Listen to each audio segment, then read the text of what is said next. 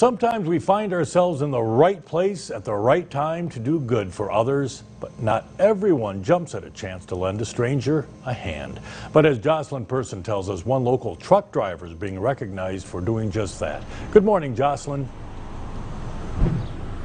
Good morning, Dave. Well, today's story is about a truck driver who went above and beyond to comfort a woman in her final moments. Now, this happened back in March when Dylan Goodman was driving his semi-truck on the highway coming back from Texas, and on the opposite side of the highway he saw a semi-truck crash into a car that the woman was in, so he decided to pull over and go to the woman's rescue. Now, as a former EMT, he checked her vital signs and he realized her vital signs were pretty low, so he realized that was her final moments here on earth. So he just stood there by her side and comforted her until first responders came by. So today, because of his bravery and selfless actions, his employer, Barnhart Transportation, will be giving him a Highway Angels Heroes Award today. So tune in to Jet 24 Action News as well as YourErie.com